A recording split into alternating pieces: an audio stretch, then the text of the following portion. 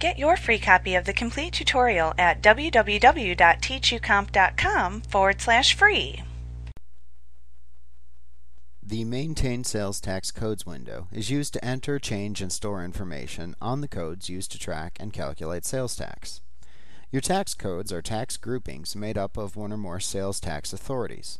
You add the authorities to the code that you're creating, and the cumulative percentages of the authorities will make up the total percentage of the tax code.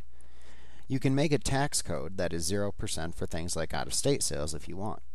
Just create an authority that has a 0% tax in the Maintain Tax Authorities window, and then make them the only authority in the tax code that you set up in this window.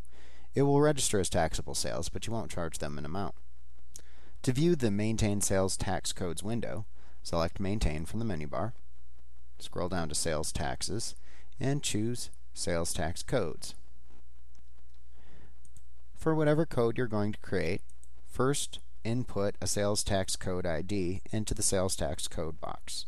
If your state requires that you charge sales tax on freight, check the Tax Freight checkbox to the right. Then enter a description into the description field for the tax code. Next, add the authorities or authority for the tax code under the ID column. Note that you can right-click in the fields under this column, such as the ID field, in order to add or select an ID.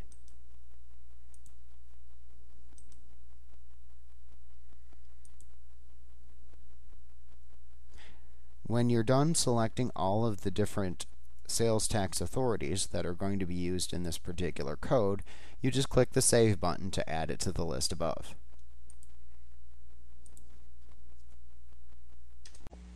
Like what you see? Pick up your free copy of the complete tutorial at www.teachucomp.com/free.